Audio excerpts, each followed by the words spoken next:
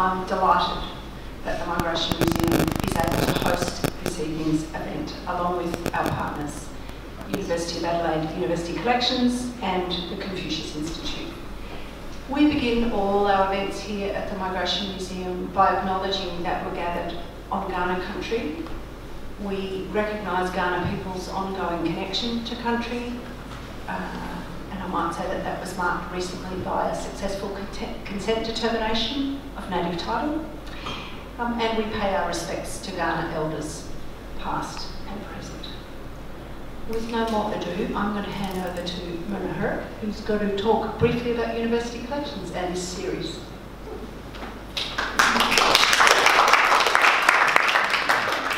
Good afternoon, everybody. There's lots of familiar faces here, people that we've seen at other events. But from our perspective at University Collections, and for those of you who haven't come across us before, our job within the University of Adelaide is to make sure that we wrangle about 43 collections of various kind of apparatus, artworks, gifts, or anything you can imagine we have somewhere in one or two collections perhaps. Our work is really concerned with preserving that cultural heritage of the university that has come out of teaching and learning that has been happening on this site for over 135 years. And to do that, we organise a series of events that give us an opportunity to discuss some of the things that university is concerned with within its academic field. And to get in this time, we have partnered with Confucius Institute, and I'm delighted that we're doing that because our unit has been in partnership with the CI since the beginning, and I'm absolutely thrilled to see Emeritus Professor John Taplin with us today, who was the first patron of the Confucius Institute. Is that the right word for you? Well, Close. Yeah. So it is through him and that we started being more involved in the operations and various projects that we did. This is really the first time that we reached out of the university and seized the wonderful opportunity of the Sym Choon exhibition and trying to tell the story of the Chinese people in Adelaide and beyond, that we've partnered with the Confucius Institute, Migration Museum, and as you can see on the panel we have art gallery representative, as well as Alfred Huang here as a community member, but also somebody who has contributed a lot to the Chinese diaspora that's here in Adelaide, and of course Amy Dale, who is the curator of the exhibition. So this, for Dr. Ning and I and our teams, we thought this was a wonderful thing to come together, and I'm absolutely delighted to see people come in such numbers. Everybody come on their Eventbrite ticket, which is wonderful, but also that everybody is early and we are ready to start and get on with it. So thank you so much, and thank you to our teams in both the Confucius and University Collections for all the work that we put in to be here today. I will hand over now to Dr. Ning Zhang to be our host for the afternoon, and Ning is the Interim Director of Confucius. Thank you very much. Please, thank you. Thank you, Mona and Amy. And Natalie, sorry. Okay, so again, I'd like to acknowledge the collaboration between the South Australian Migration Museum and the University Collections for this wonderful event.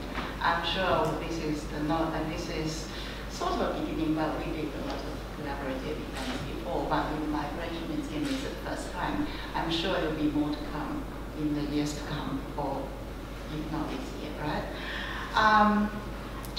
Professor John Taplin, you mentioned John as a patron. Actually, John is so modest. You're more than a patron. You are the founding person for the Confucius Institute.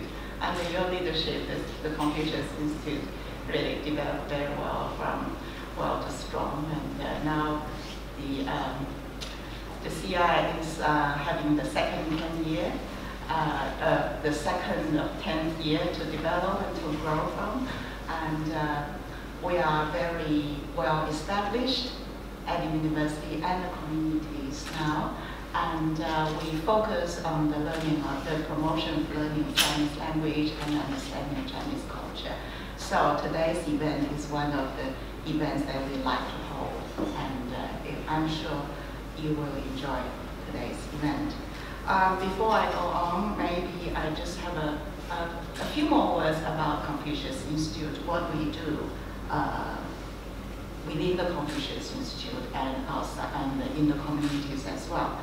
We actually this year we have about close to 30 programs or projects. We get to ask, can you do all this? There would be no slides by the sound. Can you just see if I can do something?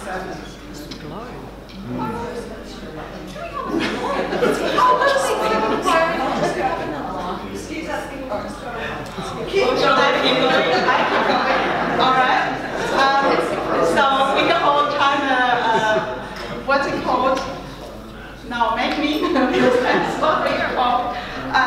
China Briefing Series. So this is our flagship program. Each year we hold about 3 or 4 Chinese China briefing talks on different topics about China, political, economics, culture, social development, etc., etc. And today we name it a China briefing as well. It's on culture, on migration, so it's all China related as well. Confucius Institute also works closely with schools. So we have school programs. We support schools in the form of culture workshops. We actually reach to about, some years we reach to 4,000 person times at schools, the school children, for the cultural workshops like calligraphy, painting, paper cutting, martial arts, etc., etc. And the school kids love those workshops. Actually, our volunteers, they rush back from the workshops somewhere else. So they just done a wonderful job this afternoon, and they rush back to this event to support us. Writing competitions and Chinese speech contest, so held nationally and internationally. We send our winners to China to compete internationally. And the last few years, our South Australian school students did very well. They got to top 15 in the world, and both university students and the school students as well.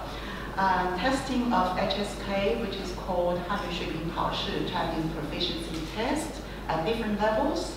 Confucius classrooms. At the moment, we have 2 Confucius classrooms, and the 3rd is about to launch this year. And the school principals tours, etc., etc. Just to name a few because of the time. We also work alongside with local government, business communities, and cultural institutions to promote Chinese culture and arts, including Chinese New Year celebrations, Chinese Chinatown Street Gala, Random celebration. Random last year we had a big, how many days? 3 days of celebration over the Chinese New Year time.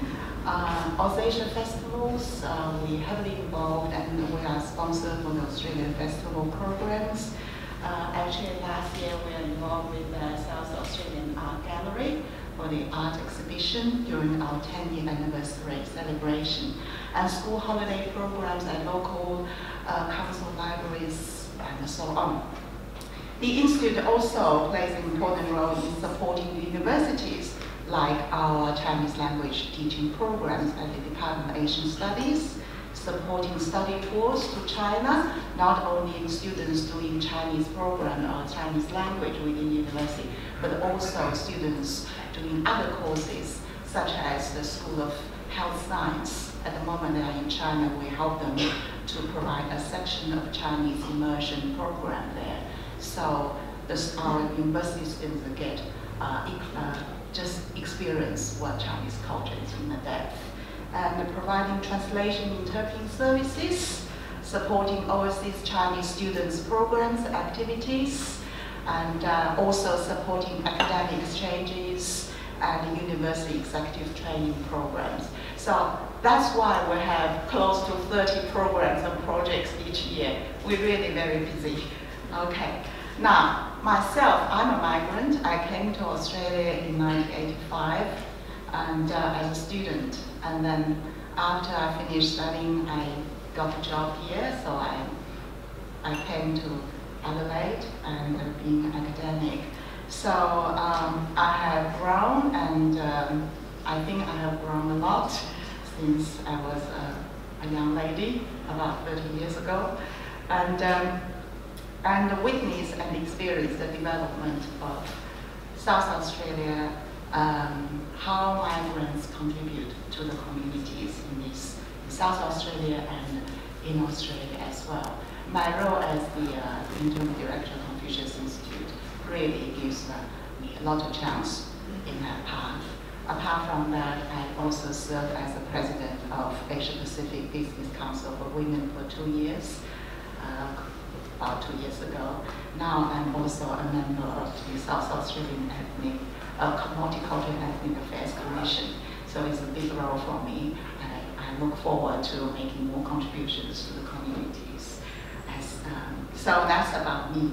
Now let me introduce the first speaker, Amy Dale. So Amy is a curator at the Migration Museum. She has previously worked at the University of St Andrews and Museums Galleries, Scotland, and has postgraduate qualifications in museum studies. Amy co-curated the exhibition Sym Choon. You've been there, you'll see these wonderful exhibitions there, Changing the Life Australian with Natalie Carfora. I've been there many times. I took my Chinese new migrant friends there, and actually my friends very impressed there and see how the early years, how Chinese migrants contribute to the economy in this society, especially under the white policy in that area. I think it's more difficult than what we do now. So now let's welcome Amy to give us a talk.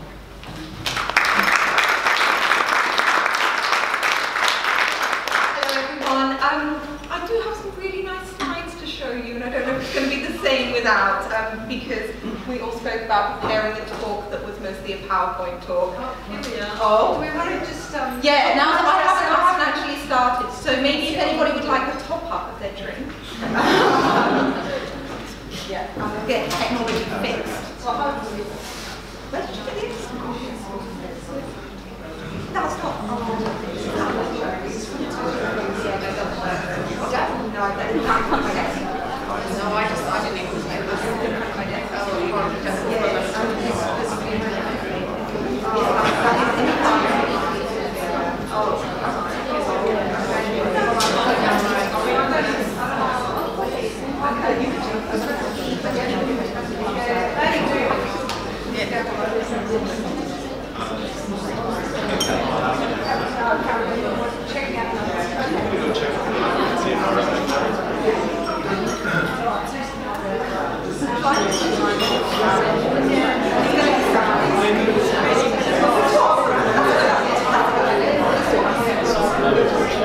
Now, while we are trying to fix technical problems, we'll get Dr. Wang to speak first.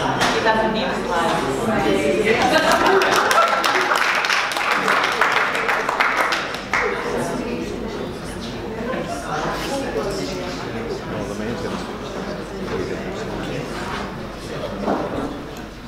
Good afternoon, everyone. 大家好. This is a bit of a, I thought this is all part of the whole thing, get everybody's attention. Okay, thanks. Well, I would like to encourage everybody to get a glass of wine. Because my talk is going to last 3 hours. Well, that's not quite true, is it? Michael. I haven't got a prepared speech. I just say a few things about, I believe, related to the topic today.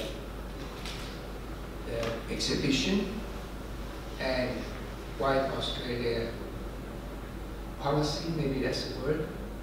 But before that, I would like to thank Adelaide University Collections, Confucius Institute, and particularly Migration Museum for hosting this event today. And thank you for inviting me as well. And also I'd like to acknowledge the heritage Ghana people of the land here in Adelaide. So that's part of the formality. And I think it is something that some of us every day, now and then, come across the word White Australia, the words.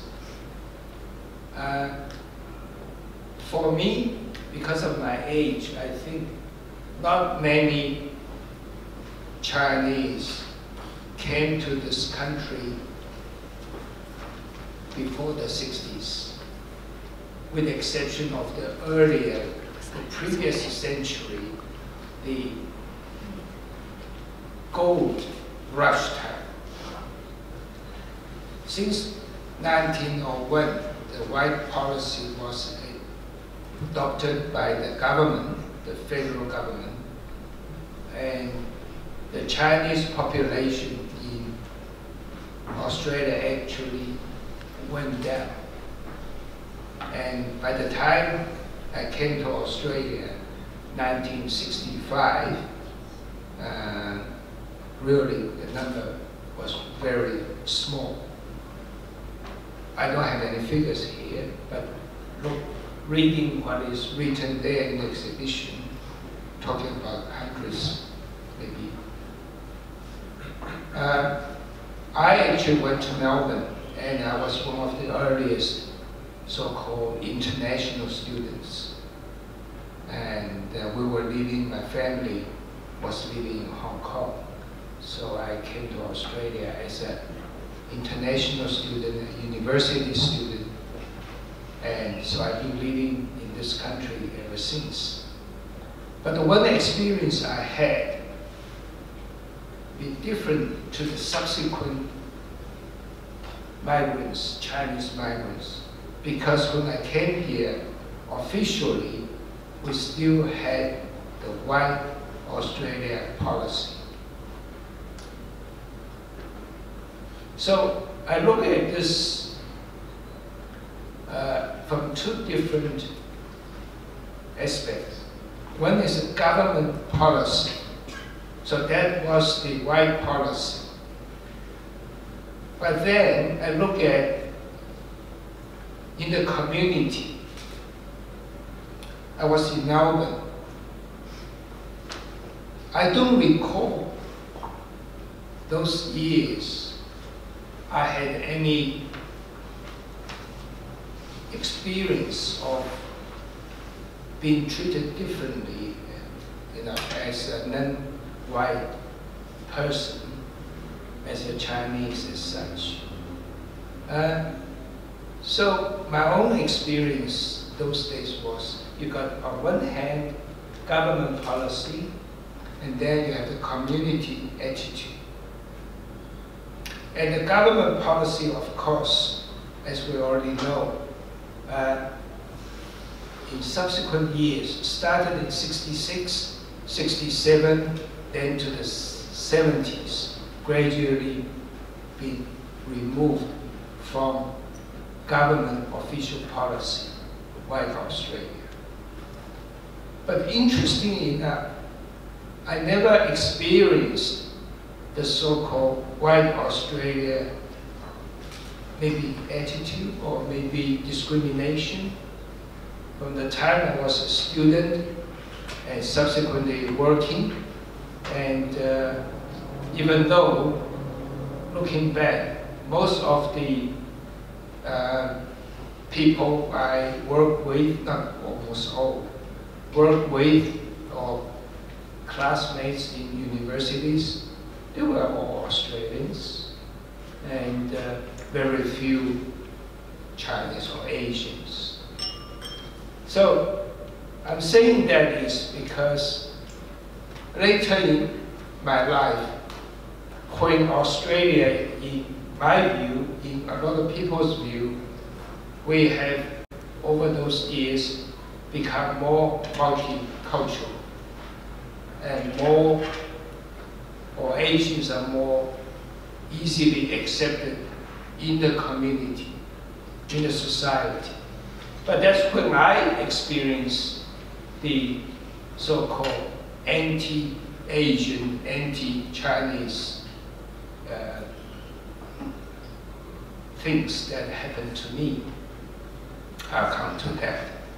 So I must say that as a Chinese Australian, so I've been here how many years now? 53 years. And I don't normally think I'm a Chinese. And most people I deal with, I don't normally show that or express that, oh, you are a Chinese. No, you're just another person.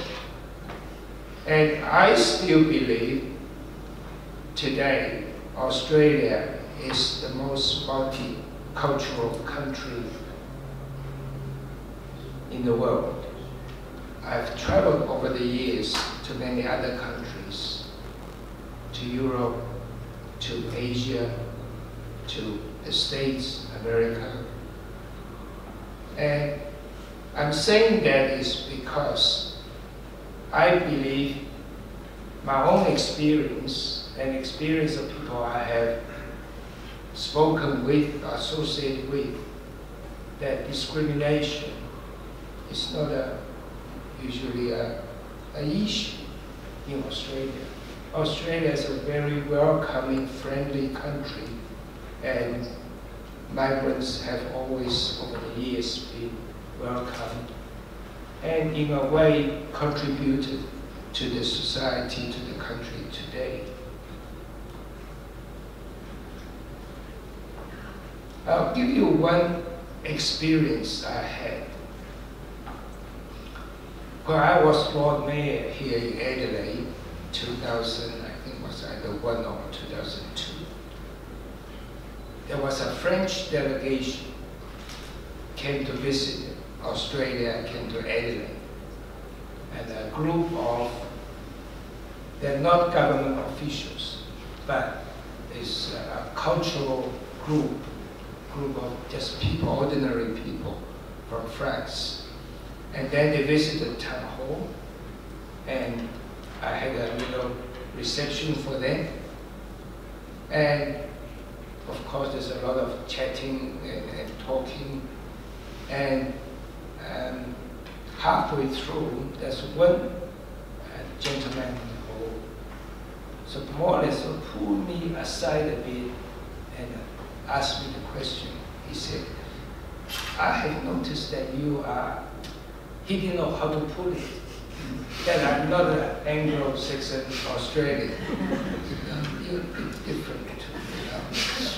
I said, I understand what you say. He said, I hope you don't mind, I'm going to ask you the question of how did you become mayor of the city? And I said, well, Lord Mayor of Adelaide is always elected by the people of Adelaide, the voters in the council area. So it's a direct election. He said, were you born here? You grew up here? I said, no, I wasn't. I was born in China. I came as a student. He said, oh, that really surprised me. He said, in France, I don't think you'll get elected. I mean, I was so surprised to hear that. And I know, I've been to France. I believe France is also a fairly inclusive sort of a country. But that, to me, I believe, said by somebody from another country, that is really a good reflection of our multicultural society.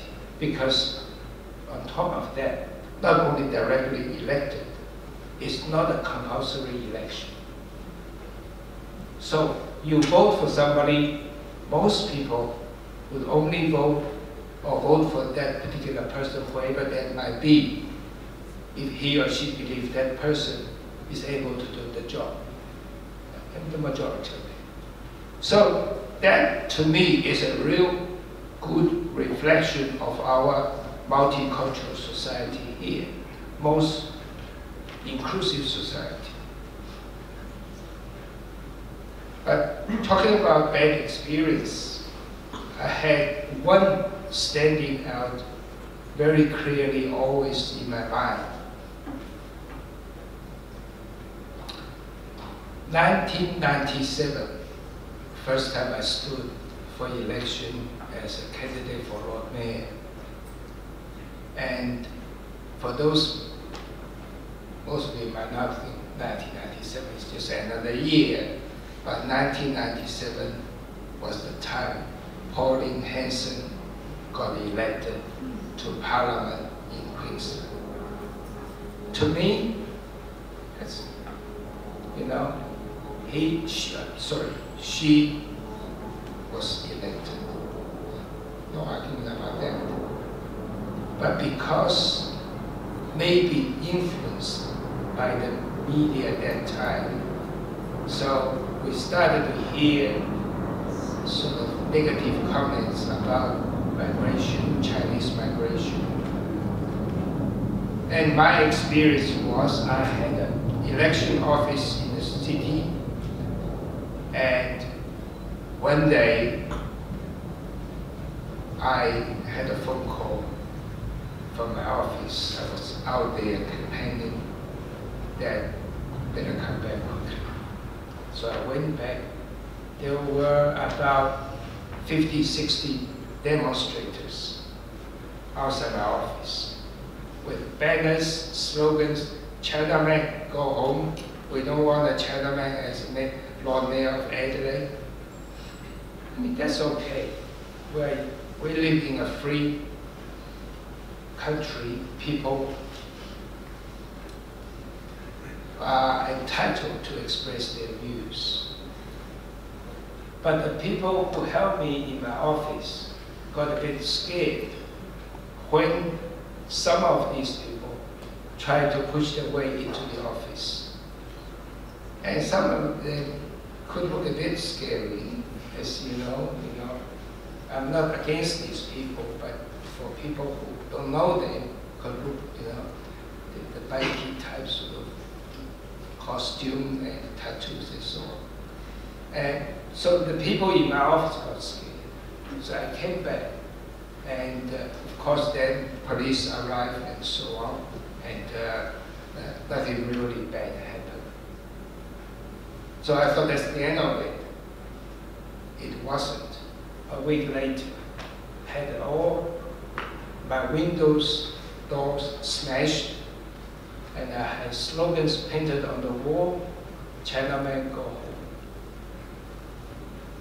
So that was very scary for me, for my family, because we never experienced violence like that in Australia, particularly a city like Adelaide. And luckily, nothing more serious happened. And so that was my one experience. But what I'm saying is, in every society, in every community, we have different views about different things. As long as we peacefully express our views, I think we can accept each other's difference. And that's why the strength of multiculturalism, that we live together, but we work together. We make a contribution to the community, to the society together, even though our background is different. So that was many years ago now, and I have since recently retired during my life. But also, I still tell everyone that particularly after a trip outside Australia, whether I travel to China, to America, to Europe, to Southeast Asia, I come back here, I always feel, yes.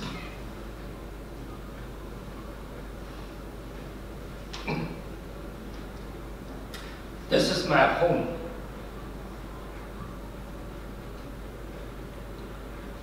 I'm sorry, my old age has become very emotional.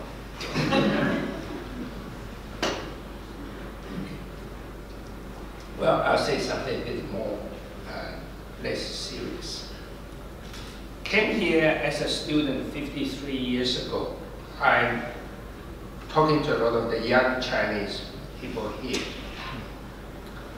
Like all of you, I had a Chinese dictionary, Chinese English dictionary. So when I think of a word in Chinese, I don't know the word in English, I look up the dictionary. And of course, over the years, because of my work and years I spent in Australia, gradually that book never used. Until I started lecturing at University of South SA, they asked me, would you like to lecture in Chinese? I thought, wow, that's my first language, no problem. All right, so they decided to send me to China, to Singapore, to Hong Kong to lecture. But after I said yes, when I started preparing my lecture notes, suddenly I found I wasn't equipped to lecture in Chinese. In English, no problem. I had my lectures, my PowerPoint all in English. Because over those years, 40 odd years, between the first arriving here and the time I was asked to do this, my Chinese started to, I can communicate, talk. But then when I had to prepare lectures, I was lecturing management theories and business strategies, leadership.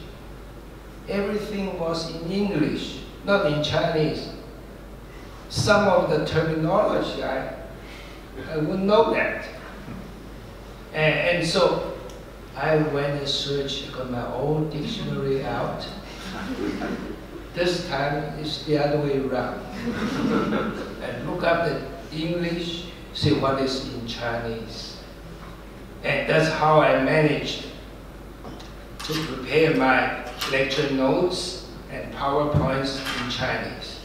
So it is something you get used to. And so coming back to the Sym Choon exhibition, I have been to the old shop many times, particularly during the time I was on council. And of course, the Sym Choon family already, I think, sold out their business. And Geoff Chapman was the person who bought and ran the business. I think he's still there. Haven't seen him for a while. And I was always interested. And the one thing I asked the question today to the organizers of this particular event, I said, Sym Choon, it doesn't sound Chinese. Not that doesn't sound Chinese, doesn't sound like a Chinese surname.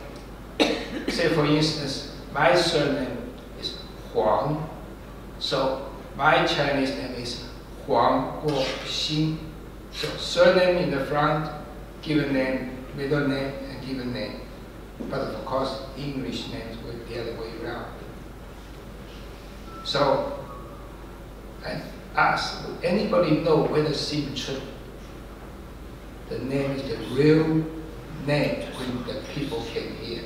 But so far, I don't think we got the answer yet. So we'll let you know next time when we find out whether that's the real name. So I think my time's already up. I was even only... Keep going. Keep going. What about other speakers?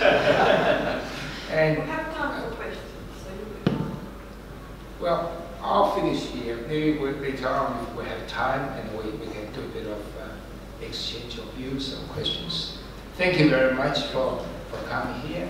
And I'd like to again thank the organizers. And I hope you enjoyed it. Enjoy the wine.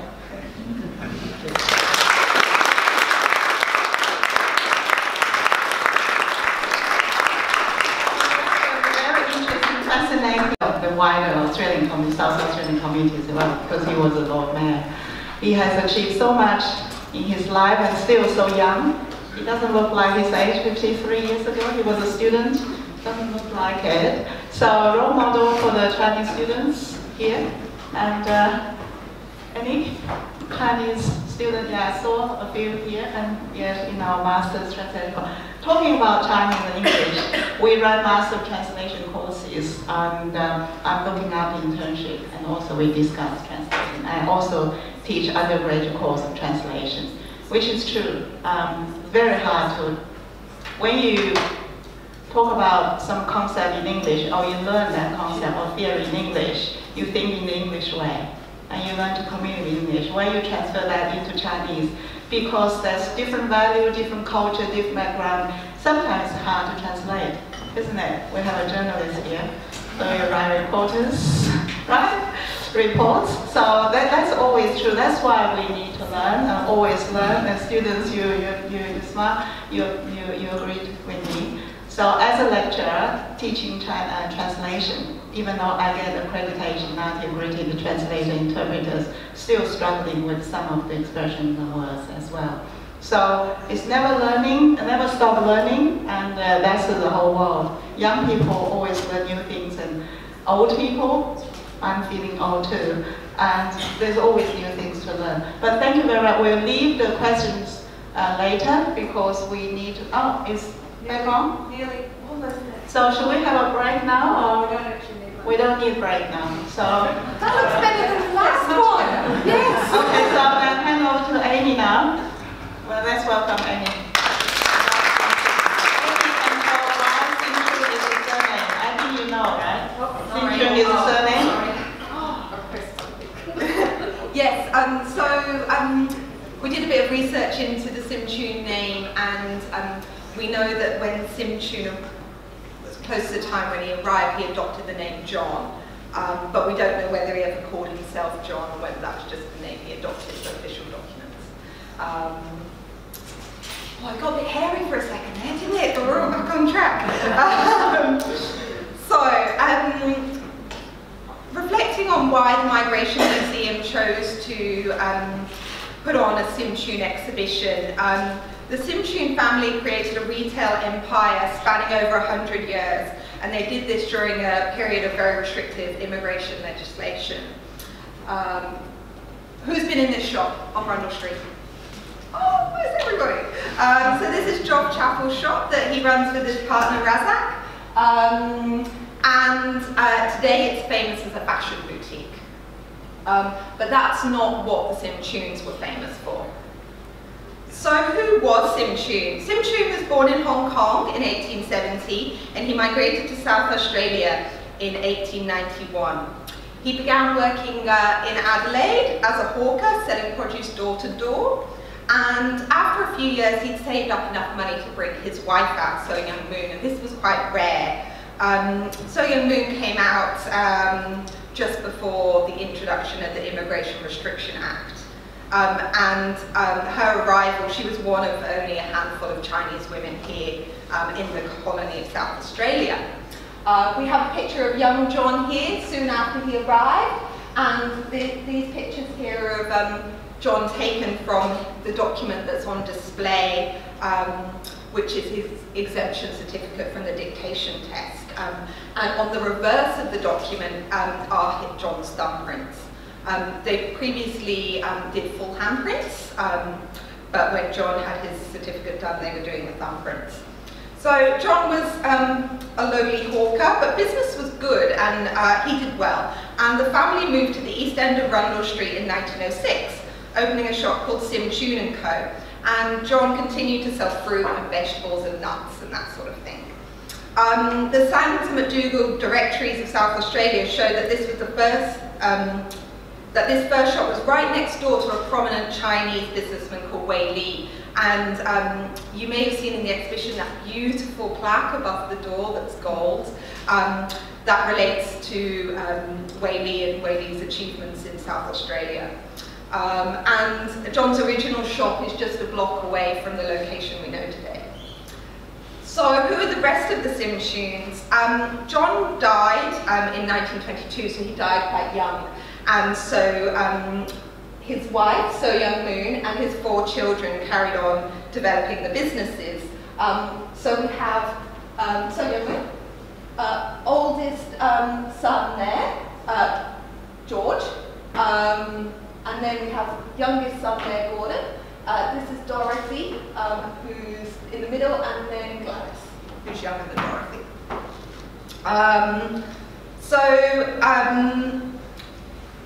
By 1928, all 4 children were running successful businesses. George, the eldest son, standing there behind his mother, managed the original Sym Choon and Co. And Gordon, the younger, sort of spunky brother, Gordon's a bit of a cad. I don't go into that today, but we can chat later. He was known as the king of fireworks, selling the latest fire tops, golden zodiacs, and snowstorms in the run-up to Guy Fawkes Night. Which is held annually, was held on the 5th of November here in Australia. Gladys and Dorothy set up a shop together, the China Gift Store, the wonder store of 1,000 surprises. They sold Chinese ware, lingerie, embroidery, ceramics, to the newly emerging flapper markets and young women like themselves. Here, I just had to include these because they're so gorgeous. These are cinema slides for advertising in the cinema.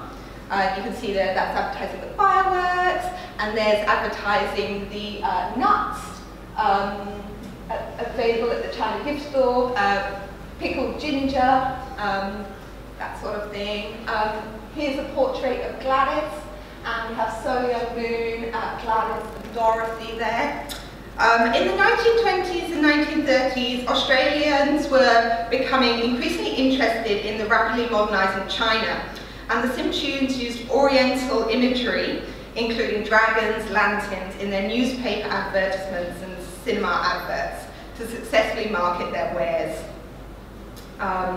Objects in the Migration Museum collection hint at how colourful the China Gift Store must have been, how luxurious the stock. In an interview in 1991, now held in the State Library collection, Gladys commented that I had very lovely things only the wealthy could afford, very exclusive things. Gladys also reflects in that interview that she said she never experienced discrimination herself,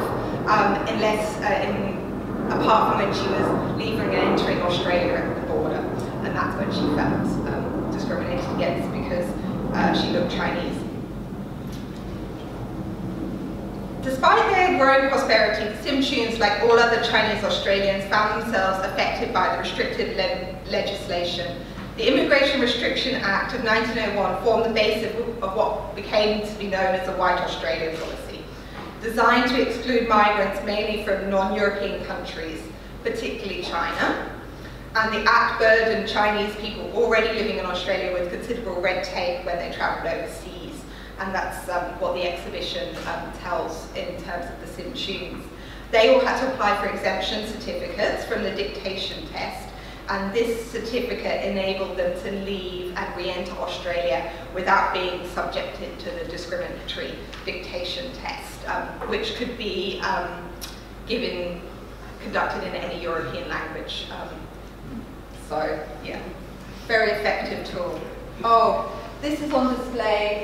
You probably can't read it, but in the centre are the lyrics for the song. Whenever I look at this, I'm like, those are portraits of men on the wrong side of history. Looking pretty pleased with themselves. But in the middle it says, I think the lyrics say something like, white Australia protected by the white man's guns. Yeah. You can YouTube it and even listen to the melody online. Just to sum up, Gladys managed the China gift store after Dorothy left in 1930 when Dorothy married and moved to Tasmania. Sorry, I'll go back again. Dorothy married and left the shop quite early, and Gladys continued running it for quite a while. And then when Gladys herself married, she appointed local people to manage the store and return once a year to oversee, until she retired in the 1970s, and then the business passed to her daughter Mei Ling Neal, who opened the exhibition for us. So Mei Ling ran the shop for quite a while. In a similar manner to Gladys running it, she was remotely based and would come back and oversee things, check that everything was running good.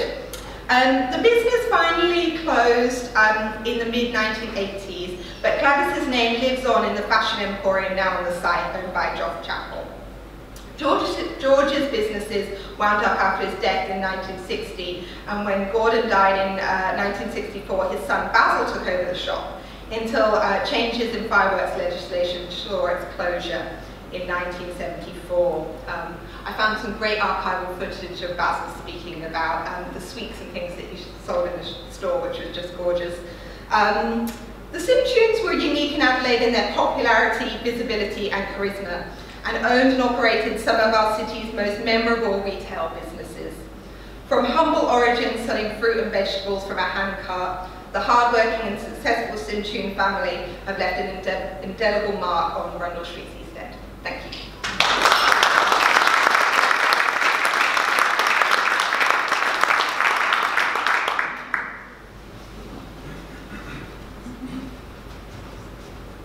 Thank you, Amy. I think you satisfied some curiosities from the floor, or maybe some more questions to come. So we'll leave all the questions at the end.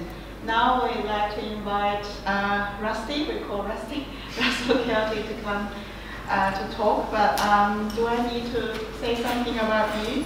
It's up to you. Rusty, we got to know Rusty last year during our 10-year celebration of Confucius Institute.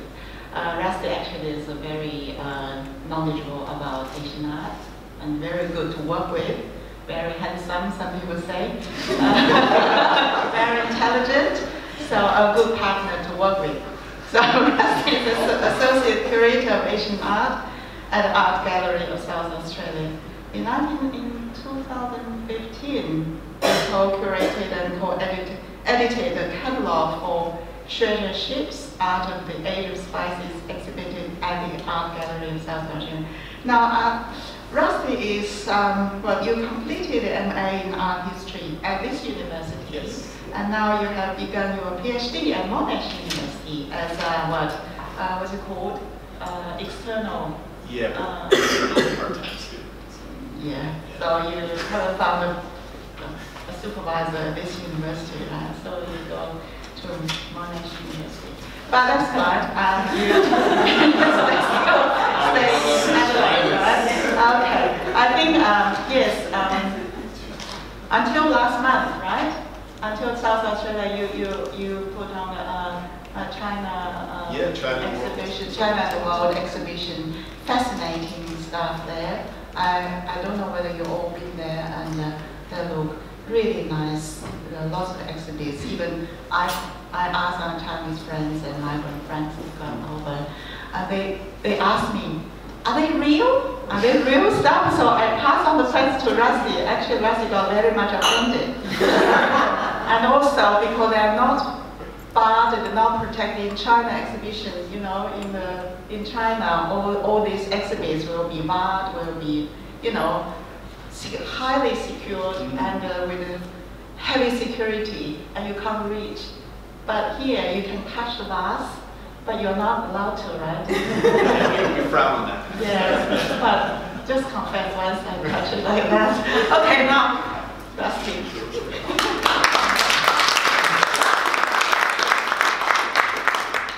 Okay. Well, first I want to thank, of course, the Migration Museum, the university, and Migration University. And anybody else? That's about it. Okay.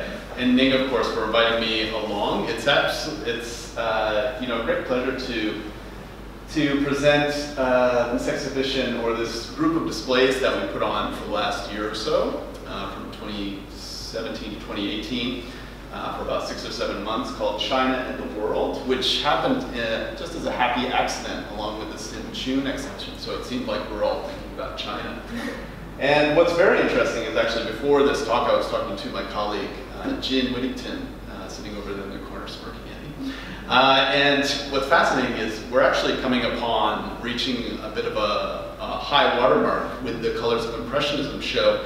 And she reminded me, I think quite aptly, that long before Colors of Impressionism, long before many of us were here in the 70s, there was a great China exhibition which absolutely destroyed all records of attendance at the art gallery, which, if you can imagine, in the 70s, the demographic, the population would have been quite significantly different and less. And so the interest in China, pervades Australian society. And I think, the Sym Choon exhibition, as well as China and the World, to a certain extent, kind of really elucidate this interest in China, as well as the importance of Chinese culture that spread throughout, largely the world.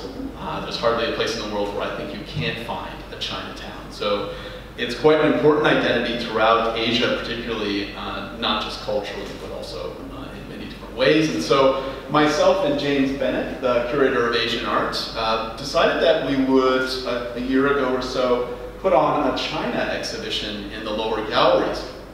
First, this started out as a China and Southeast Asian exhibition. Then it started out as a China and Islam exhibition. Then it was, well, China proper, China and the Middle Kingdom. And then we said, well, let's do China and Europe while we're at it as well. And so this one-room display turned into about 4 rooms, which we didn't exactly know how we were going to fill up or what we were going to put in them, but we thought this was a very interesting idea to traverse. And so the 4 rooms were downstairs Melrose Wing, galleries 19A, 19B, 20 and 21.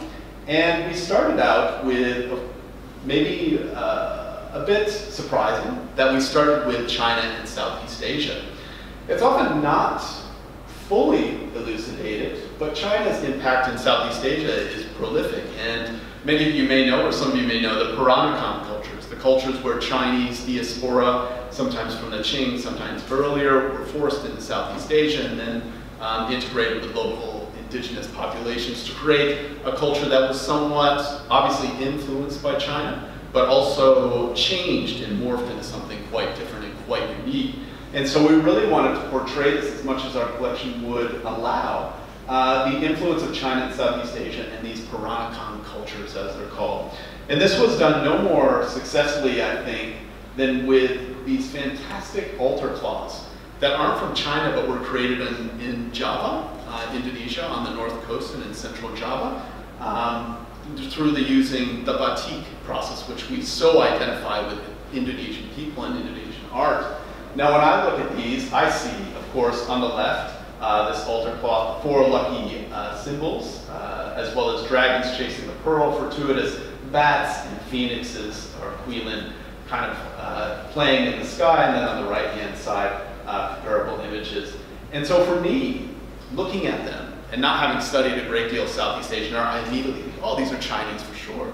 But it's really important to remember that Chinese populations were living in Indonesia, particularly the north coast of Java, where there was great merchant communities that developed and traded in that great, obviously the Indian Ocean and global trade, but within the Indonesian archipelago as well.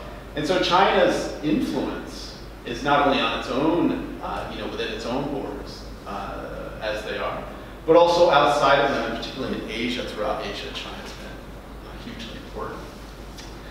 The second room we titled China, the Middle Kingdom, as China often considered itself a kingdom upon itself, and where culture was king, and everything outside of it was, to a certain extent, not part of that culture or took part in it in some way, form or fashion. So we titled it the Middle Kingdom. Now there were many works of art that we were kind of eyeballing in the collection for this display. And the set of 4 panels depicting the 8 immortals came out for the first time in many, many, many years. They were collected in probably the 1970s. They were given by a woman known as Agnes Asta Cameron, whose descendants have subsequently contacted me, and I haven't met with them yet, but they want to talk about their grandmother who gave these. And they're fascinating. They depict the 8 immortals, but they're by a well-known artist named Wang Qi. Now, Wang Qi is an interesting artist because he came right at the end of what's known as the Qing dynasty, the last dynasty of, the run of dynasties, Ming and then Qing.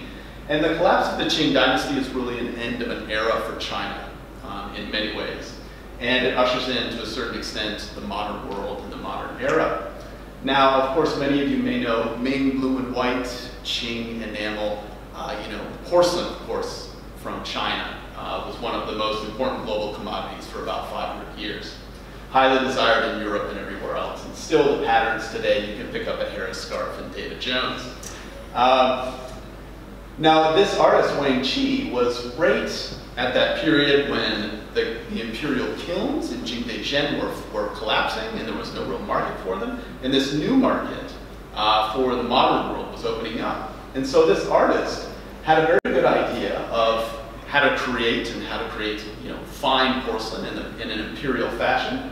And then he also started to integrate ideas of Western art as well. He's one of the first kind of artists that traverse these 2 very interesting paradigms.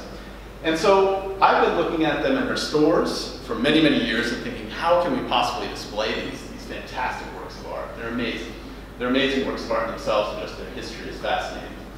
And so we had them out, and this was a perfect opportunity to do so.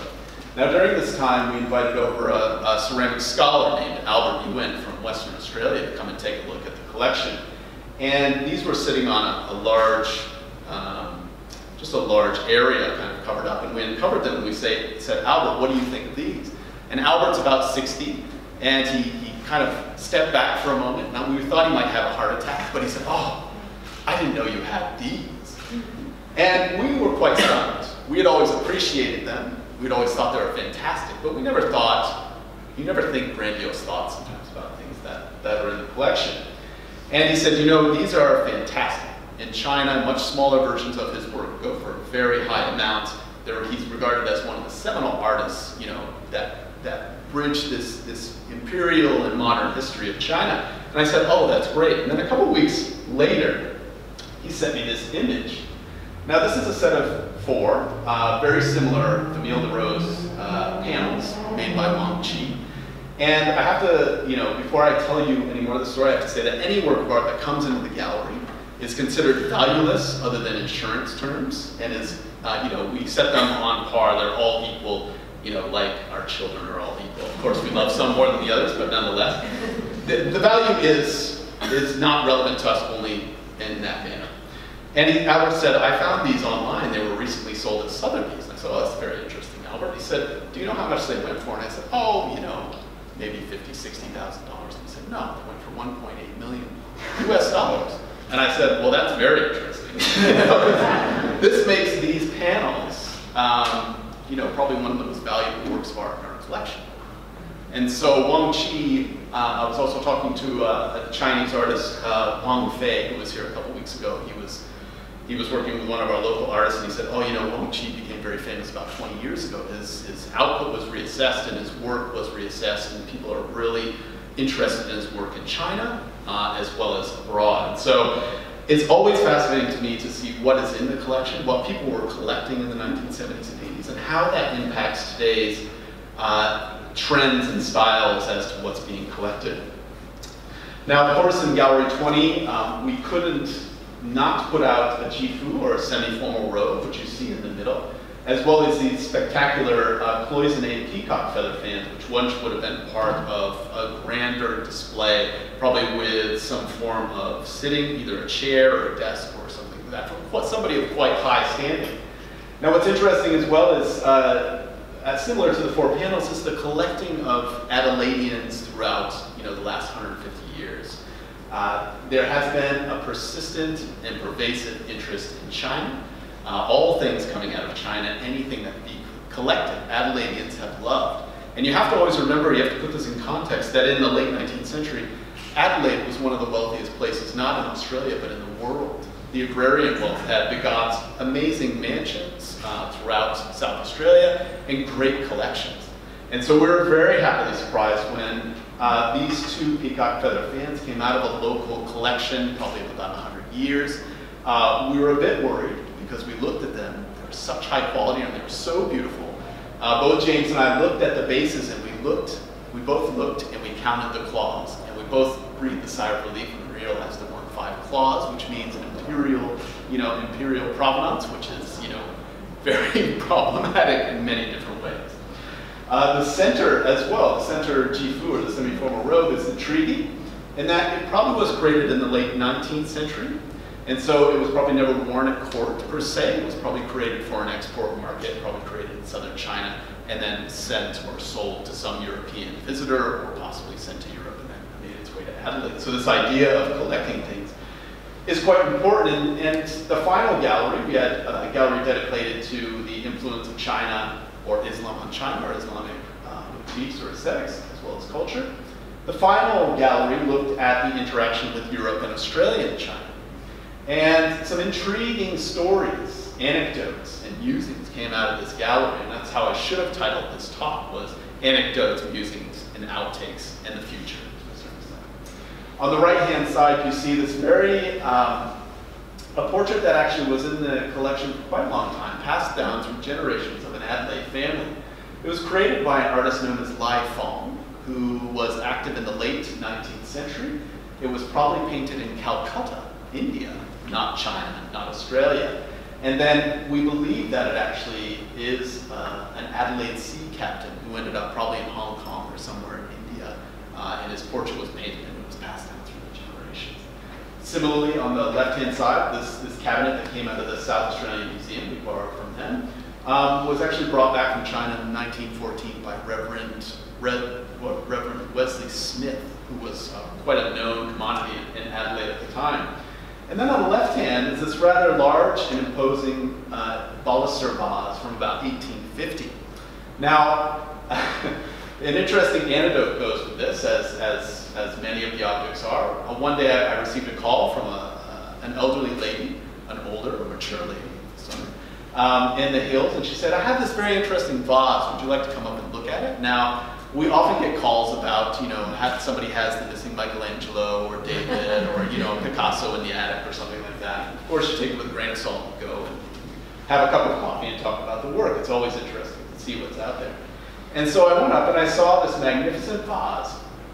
And the woman and her husband were just like, "Oh yeah, it's been in the family for ages, and there's some cards and some cigarette butts in the bottom of it." I said, "Well, we might need to clean those out, but it's great for the collection. Let's take it." She said, "Well, yeah, we'd love to give you the counterpart to it, but that's part of the disgruntled part of the family's collection in Melbourne, so we don't think we'll actually ever be able to pair them back together." And then she went on to tell me this amazing story. She said, "My grandfather was working in Shanghai around the turn of the century. This is the 19th to the 20th century. He was a merchant of sorts in Shanghai, and then he traveled to Britain, then to Perth, and then to Adelaide. And so he carried both of these baluster vases, as you can imagine, must have been an exceptionally arduous task, all around the world in the early 1900s. And what's fascinating about them, and I don't have high detailed photos, is there's actually staples of 2 different kinds, probably about 100, 200 staples, actually holding the vase together. And so it's not only an icon or memorial to this journey that this family's vase had taken, but it also represents this time-honored tradition of repairing things with staples as opposed to tape or glue or something else. And so it's quite a fascinating object. Art Lab, the conservation group that do all of our work, did a fantastic job putting it back to kind of doing some minor work on it to make it look great, Andrew's sitting in the front row. So thank you, Andrew, to all of your staff. So this leads us to the futures part of the talk or the discussion. After the China and the World show, I think a couple of our colleagues, particularly in Australian art, who are doing the rehang of Elder after Colors of Impressionism, said, oh, there's really something interesting about this China thing in Australia and what you guys have done. Maybe we should think about doing something like this in the permanent rehang in the Elder Wing, which all of you know is the oldest wing in the gallery. It's the first wing in the gallery, dedicated largely to Australian art.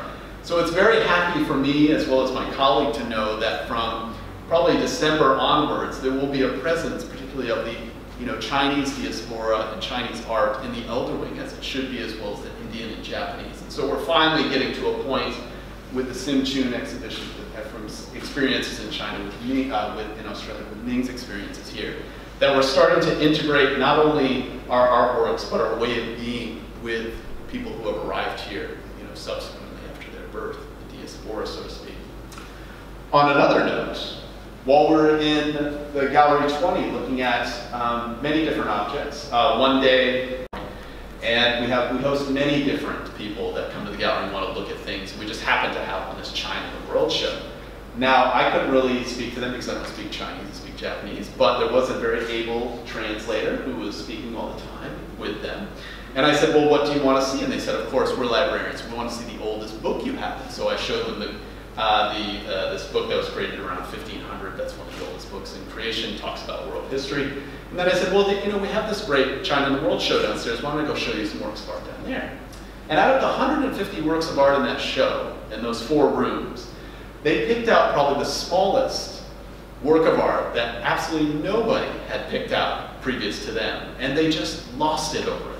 And it happened to be this very small ink cake from around dated 1695, Kangxi reign, which actually displays the Buddha, Taoist immortals, the sun and the moon, and on the back has this amazing inscription. And so it reminded me that, why are we collecting these works of art? Well, we're collecting these works of art to remind us of who we are, who we maybe will be, but we're also collecting these works of art because they talk about and speak about a context and a culture other than ourselves. And in Chinese culture and East Asian culture, ink cakes would be used to make ink, which would then be used to write, would be used to make pictures or calligraphy, and are a symbol of, particularly writing is a symbol of who you are. It's your character, writ large. And so for most people walking through this gallery, all they see is a small lump of maybe clay or something that's black with a bit of gilding on it, but for them, they could totally understand what this meant in Chinese culture, how old it was, and how important it was.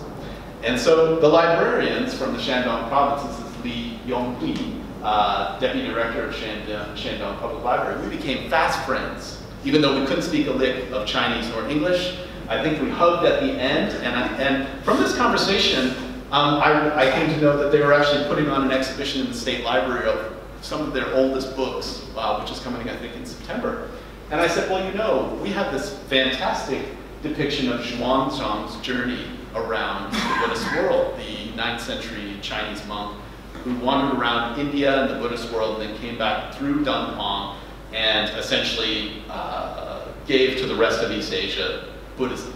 And we have this amazing depiction of his journey, which is actually one of 13 copies, all of which are held in Japan, other than this one, which is in the gallery's collection. And so I said, you must have a book of Zhuang's journey. Now, you all probably know this journey as Monkey Magic, which played on, I believe, Australian television in the 1970s. And she said, yes, we have a 1,000-year-old copy of the journey. It's the oldest book in the collection. And I said, well, why don't you borrow this from us? We can put the book with this amazing journey, and it'll make a fantastic exhibition for part of your display.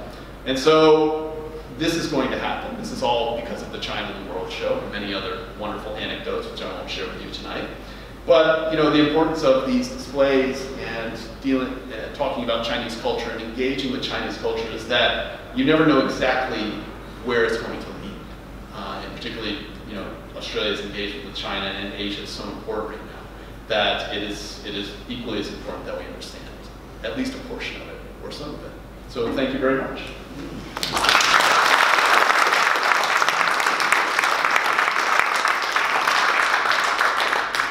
That was for diversity.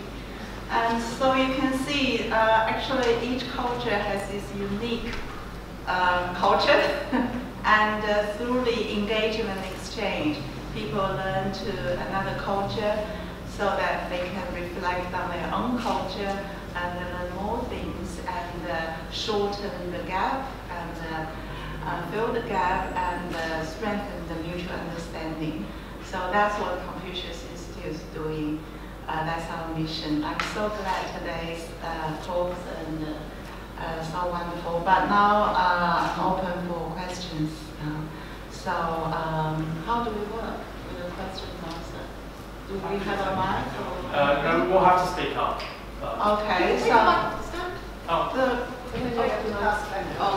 the question will direct you to a particular speaker. So I stand here. So any question? Okay, first one. Yeah, I'd just like to say to Dr. Huang, you're like a good South Australian wine, you get better with age. It was really very heartwarming and quite an emotional talk that you gave, and I think that it's a wonderful thing that's been recorded, and I would like to be including that in the lectures for my students at the University of South Australia. I really appreciate what you did for that.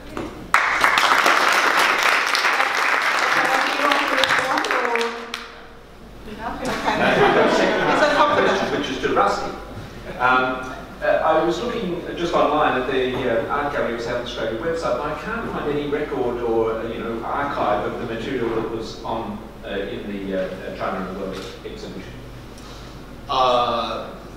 Yeah, look, it will be up there at some point. They're obviously dealing with a number of other exhibitions. There's a bit of a time lag before that information goes online. So, but you know, the more that you make your voice known and interest known, probably the faster it'll get out. So, yeah. Thank you. Any more questions? No more questions? I can see the State Library people here.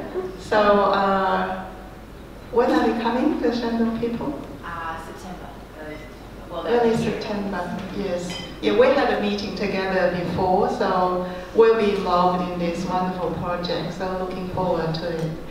Yes. And that piece of ink, really, Chinese scholars, when they look at a piece of ink, the more yen, that's a part of their life.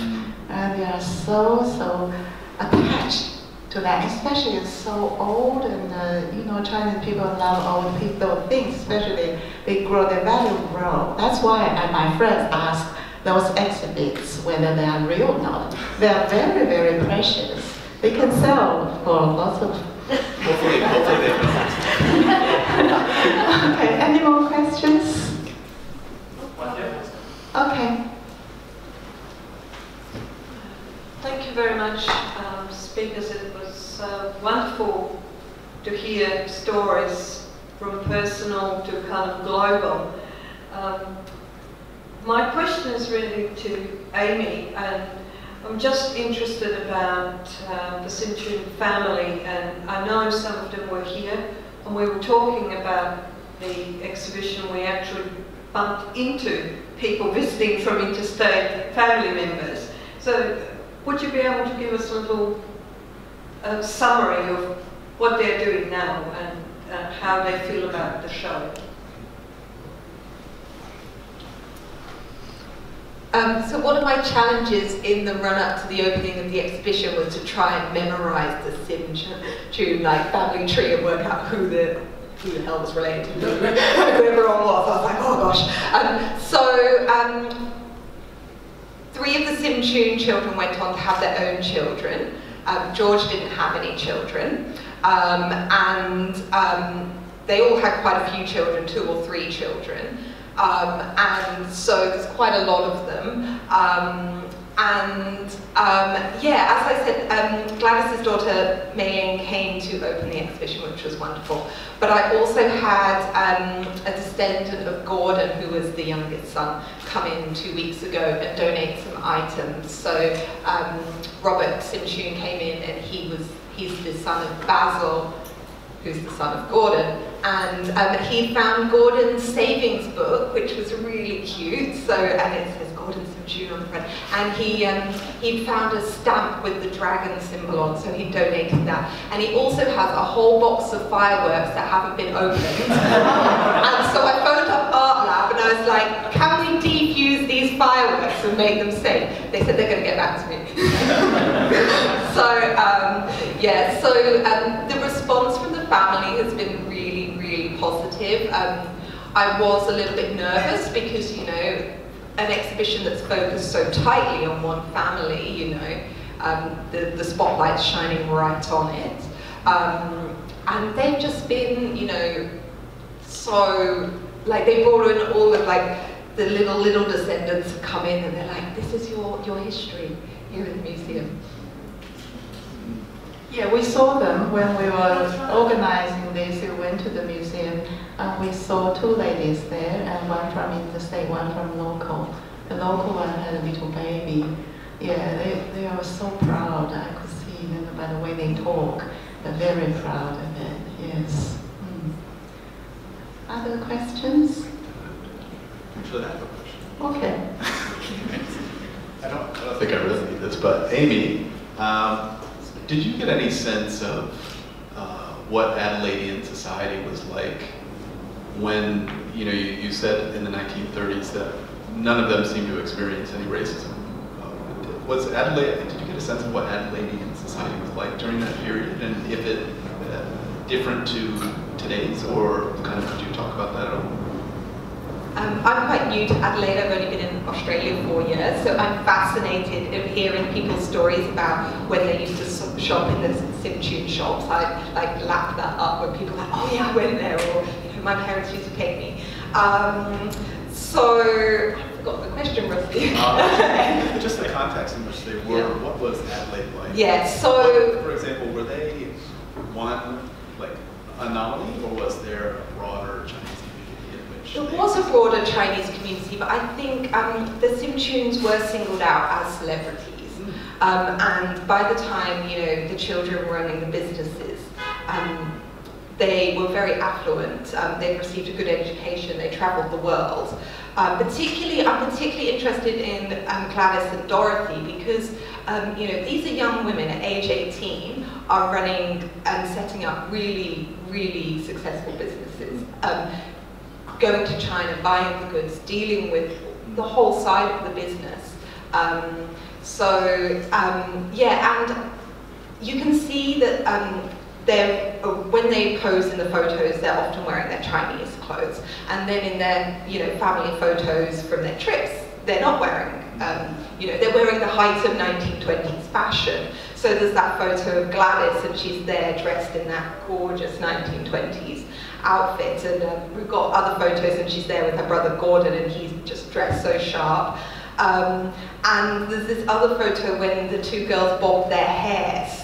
So one's got the really long hair and one's chopped it all off into the 1920s bob, and she's pointing at it and they've got the scissors. And so you can see that these two women are, you know, becoming very fashionable flappers. You know, they're totally going for that 1920s flapper thing.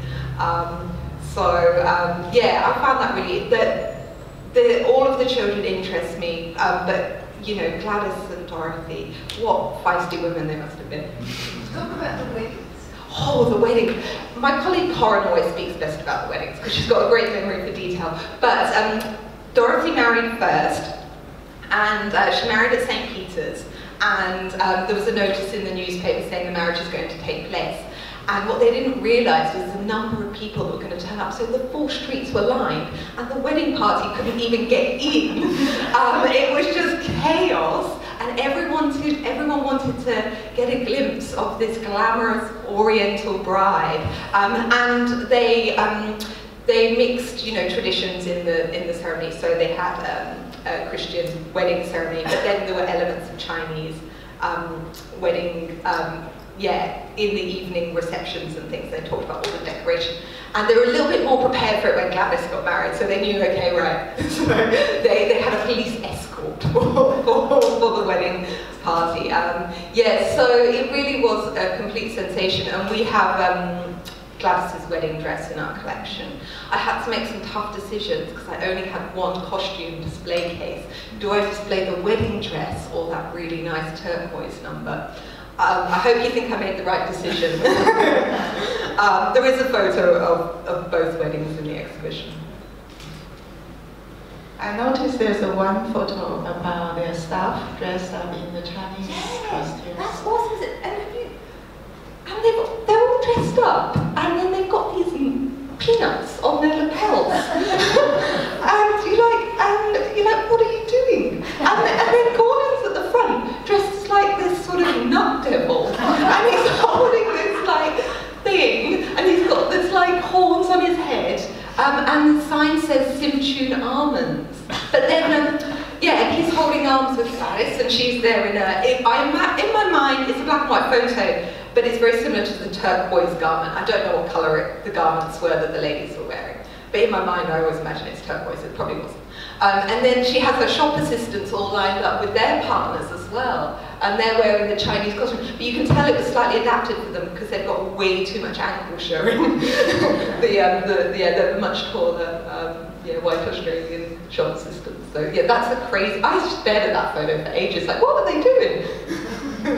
Yeah, that was a very, very interesting photo and a very good photo. Yeah. The same as now, right? The Westerners, that was the fashion, Oriental style, isn't it? I dressed up today particularly for this occasion. I bought it from China. Okay. Talk about the white Australian policy or discrimination. I agree with Dr. Huang, and even when we came in the 1980s as a student, at that time, I came in Adelaide in 1989, right? There were not many Chinese people here. My supervisor, Professor Huang, Yanqing Huang, he said when he was a student in the 1960s in Canberra, there's not even one Chinese grocery shop there, right? And now, but in 1989, when I came here, you go to London Mall, you don't see a lot of Chinese faces. I don't remember